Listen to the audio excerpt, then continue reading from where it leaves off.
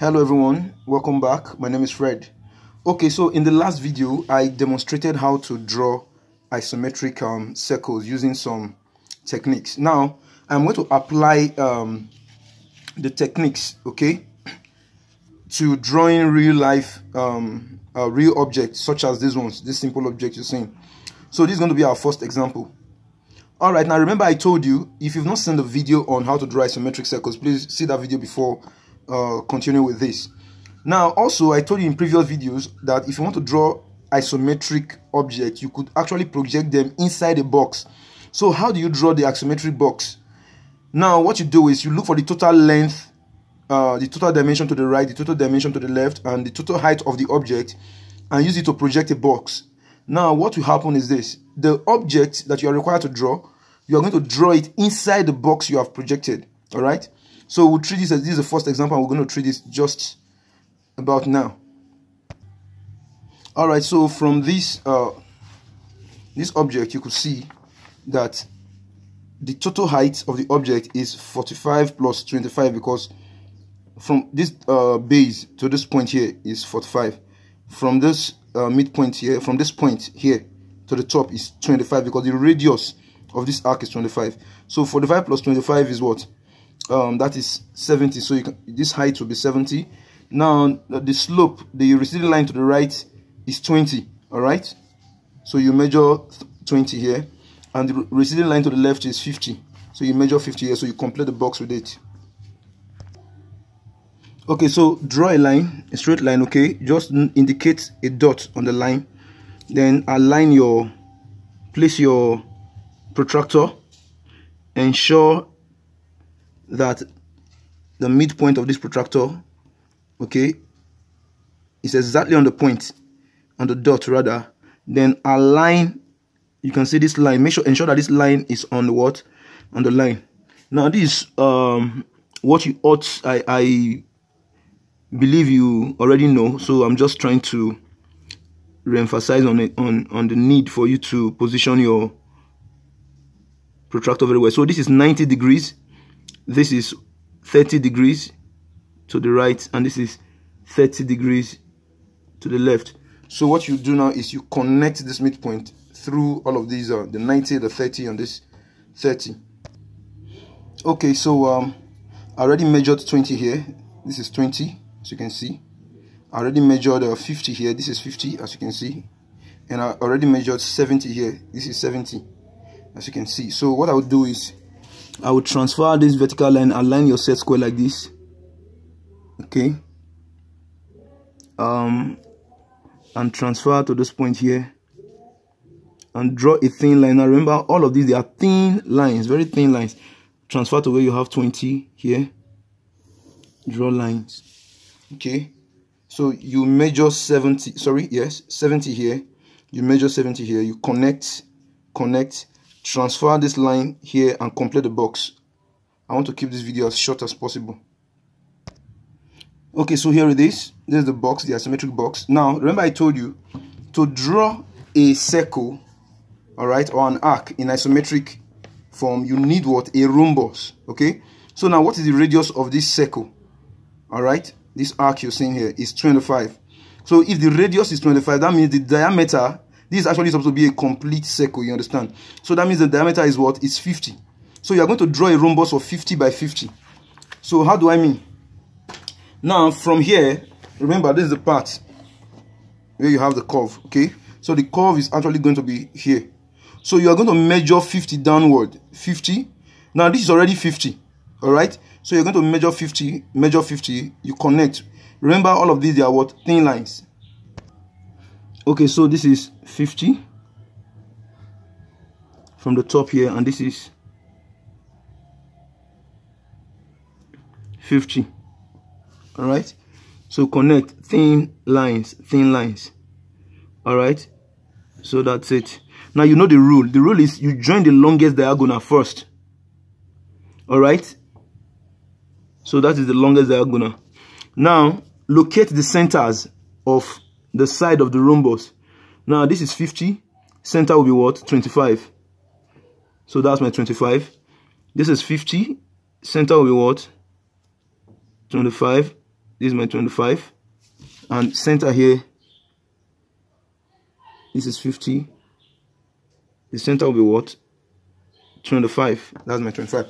Now I didn't bother indicating 25 here because I don't need this part. It's half a circle. Half a circle. Alright, so what you do next is connect. I told you any of the what? The angles that connects the shorter diagonal. Okay, so this diagonal is shorter than this one. All right, so choose anyone, either this or this. So you connect to where this center that you indicated, but our point of reference or our point of focus is what? Is here. So just draw a line to cut. You can draw the line all the way down if you like, but it's not really necessary. So from this same point here, you connect to this center here. All right, so you can choose to draw the line all the way or just cut the center. This is actually my point of what? Focus. So I'm just going to make it more pronounced. Right, so those are the points. So you remember, you can choose to draw the line all the way, but I just want to leave it that way. All right, so the next thing you do is you apply our method. So needle at this point here, you needle here. All right, stretch to this midpoint here, right? So you draw an arc. Let me adjust very well to touch this. All right, so that's an arc. All right, so the next thing you do is you needle here at this point. All right, so you stretch to this midpoint here. Remember, when you're drawing the arc, do not exceed the midpoint. I said that in the video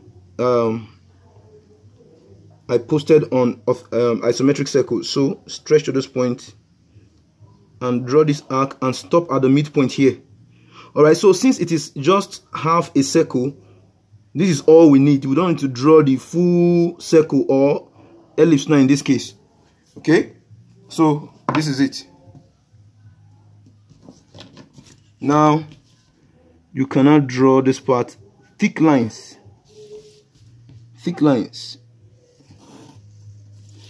and from this point down, thick lines. So now you have gotten the curved part for this face. Now do not forget, there is a face, there is a thickness. The thickness of this block is 20. All right, so we're also going to draw for the back face to complement this one. So what I'm going to do is I'm also going to indicate 50 here. So this is my 50. All right, so now I will transfer this vertical line to this point here, because I also measure 50 downward. All right, sorry about that. Now with thin lines, just draw a line down. Okay, so measure 50 on it as well.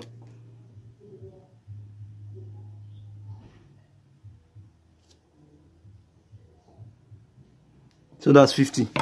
So connect 50 to 50 if you like. It's not really necessary, but for clarity purpose, so you will know that exactly what I did to this face is what I'm going to repeat for the back face. All right, so you join the longest diagonal. So that's it. Now indicate the centers. That's 2.5. So this is 2.5. This is 2.5. And this is 2.5.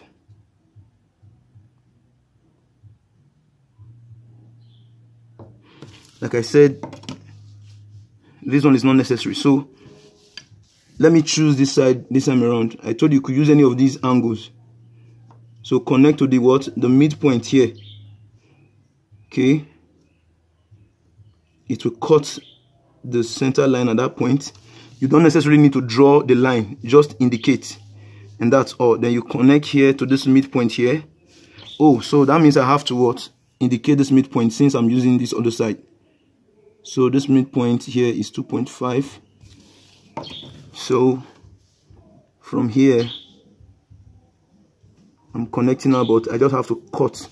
So these are my what? Points of focus. So what do I do here now? Now, needle at this point. All right, now this time you're not going to draw from this midpoint. Why? Because part of the object we definitely obstruct the back. You won't be able to see the back. So this line diagonal you're seeing here, that's where you will stop. All right, so you stretch to this midpoint here. So this is the midpoint here. When you're drawing your arc, stop at this point, this diagonal here. Do not exceed this diagonal. All right, stop there. All right, stop here. Then for the other side, you needle here, stretch to this point here, and draw that arc like this. Stop at the midpoint here where you measure 2.5. all right, that's it. So what you do next is connect this point of intersection to this point of intersection between this arc and this diagonal. They are intersecting at this point, so you connect to corresponding point here with a straight line. All right, then make this one a thick line and this a thick line. So there you have your object. There you have your object. So the next thing is for you to dimension. So that's it, dimension. All right, so I'm going to treat this other example in the next upload. All right, please do not forget to hit the like button, and also recommend these lessons to someone whom you think might need it. Have a nice day.